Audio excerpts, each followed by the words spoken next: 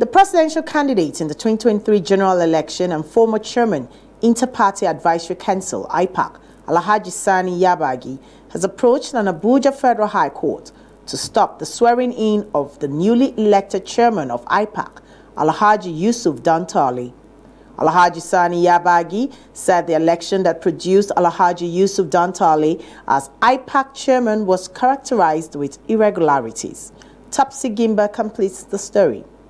Addressing the media, the National Organizing Secretary of the Action Democratic Party ADP, Dr. Alex Mayanga, said Alhaji Sani Yagbayi was cleared by the party ADP to recontest for the position. Dr. Mayanga disclosed that the contest was between Alhaji Sani Yagbayi and Alhaji Dantale, where Alhaji Sani Yagbayi lost out to Dantale. Dr. Alex Mayanga alleged that the election was marred with irregularities. ADP is committed to upholding democratic values, transparency, and the rule of law. We cannot tolerate electoral fraud or the manipulation of democratic processes.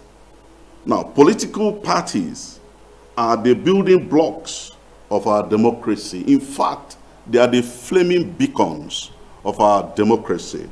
And we must lead by example in practicing clean and acceptable electoral processes. Ipac should serve as a model for all political parties, fostering an enduring democratic culture and good governance in Nigeria. In fact, it is said in the Bible, if the sword loses its value, then you can begin to imagine what the chef will do in the kitchen. Arising from these irregularities, Alhaji Sani Yagbayi approached the court asking for the swearing-in of Alhaji Yusuf Dantale to be stopped. The National Organizing Secretary said the Abuja Federal High Court therefore directed Ipac to stop the swearing-in of the newly elected chairman until the matter was entertained in the court.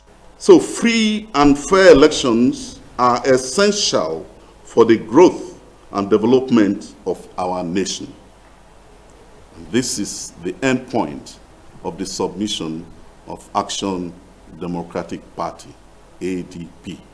And having noted this, we want to use this opportunity, to felicitate with Nigerians for having crossed over from 2023 to 2024.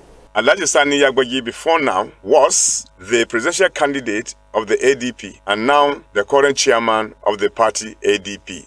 Topsy Gimba, ASO Television News.